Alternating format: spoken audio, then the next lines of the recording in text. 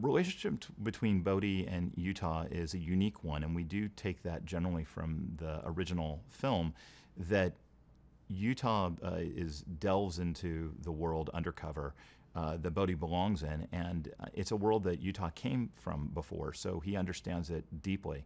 He's not immersed into a world that he's unaware of, but it becomes much deeper and much more intense than he could ever imagine. Bodhi sees quite a bit in Utah, and I think even if he has suspicions of who he might be, he has a deeper sense of wanting to save this person. I think Bodhi was like Utah in the past and has expanded beyond it in his own worldview and his sense of purpose. And I think he wants to, like a big brother, wants to guide Utah along that path. And ultimately he does. They both get very close and find out they're very much of the same spirit and are deeply connected as individuals, both in terms of their intensity and their wants.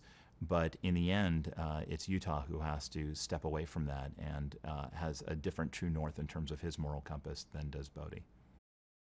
But we wound up working with 11 different crews in the different countries. So whenever we showed up in a country, we had a brand new crew. And we started all over again. So it's a very unique film in the fact that it wasn't one film or one point of view, but the point of view of many international crew members as we went, which was always fascinating for myself, the actors, and the handful of people that traveled to carry the through line of the film and make sure we expressed that through the people that we were working with. Different styles of work in different countries with different people. So it was wonderful. I would have to add it up, but I'm pretty sure we had between 50 and 60 camera operators.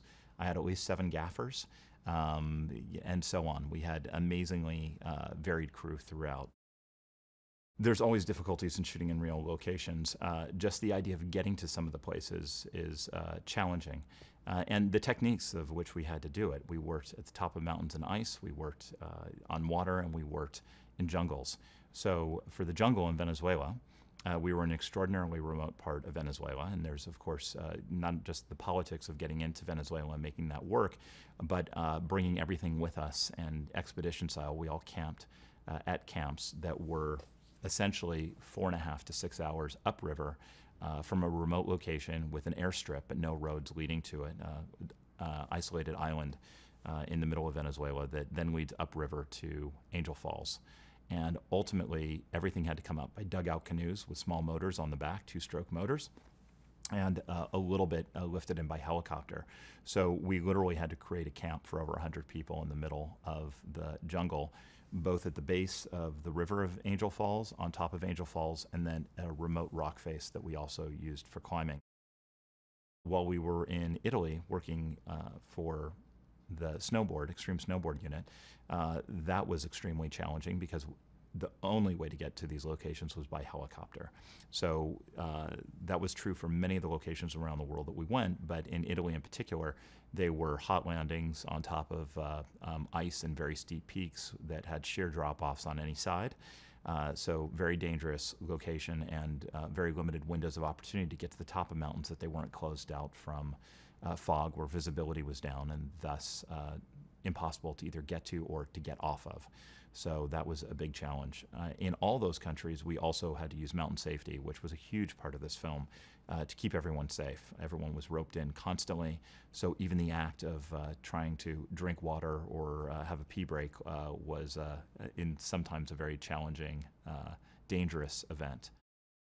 We did everything we can to be as safe as possible on this film in terms of having rescue helicopters and medical staff trained on set. I'm actually a wilderness first responder as well, so I have medical training to take care of people on set as well. But regardless of being as safe as we could, of course, there were nicks and bruises here and there. We had a couple injuries, Lori Tanner probably being our greatest injury, unfortunately, who went off of a wave in Chopu in Tahiti. And when he went off the wave, he hit the reef that's right below it, which is the greatest danger of Chopu, and wound up breaking his jaw and taking some lacerations on it. Luckily, he's fine, and that was the greatest injury we had on the film. Some of the athletes that we used, Jeb Corliss, extraordinary wingsuiter and an amazing daredevil, and was a great collaborator for 2 reasons. One, Jeb led us to Wallenstad, Switzerland to fly the Crack. It's a place that we didn't scout anywhere else in the world to do it. Jeb told us where the place was that only place in the world where you can actually fly below the Earth's surface at 145 miles an hour. And he has flown it extraordinarily, and he was our lead in that and putting the team together to do it. The second reason that Jeb was extraordinary is his psyche and who he is as a person, his personal philosophy of life, which is rather extraordinary, is very much the basis for Bodhi and Utah in this version of the film. Much of the dialogue and the weight behind who they are comes from Jeb. Chris Sharma is still considered the best climber in the world and also has an extraordinary philosophy. If Jeb Corliss represents the yang of Bodhi and Utah, Chris Sharma represents the yin. They both go hand in hand and have different ways of doing things. Chris is extraordinary on many levels. The level of climbing was raised. The scoring system of what a great climb is only went to a certain level until Chris started climbing, and the best climbers in the world realized he was doing things that no one else could do, so they raised the level of climbing for Chris.